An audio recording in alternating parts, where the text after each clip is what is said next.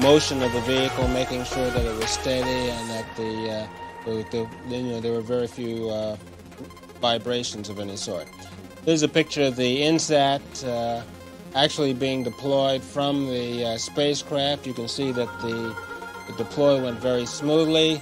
At the moment of deploy, there was a large thump, and as I said, the spacecraft was deployed very smoothly, and there were no vibrations or no precession of the satellite as it left the payload bay.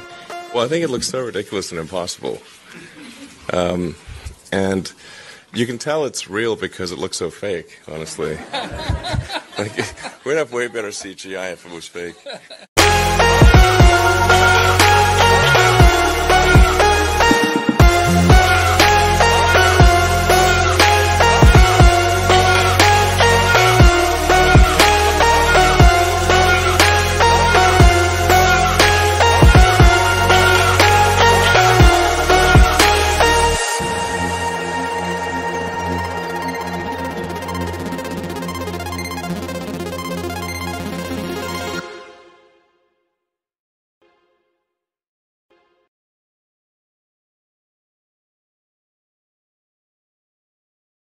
I mean, that's what it says in the Bible.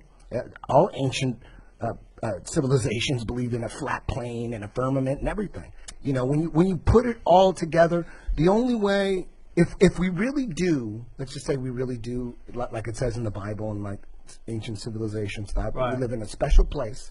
Right. It's motionless. It's a flat plane, and there's a firmament. Meaning there's a dome. If that's true, and there is a creator, how are you going to get people to believe in a fake alien invasion? There's no way you're going to, like, cause if that's true, there's no fucking infinite space. There's no infinite space. So they had to crush not only God or our creator, whatever it is, but they had to crush that model.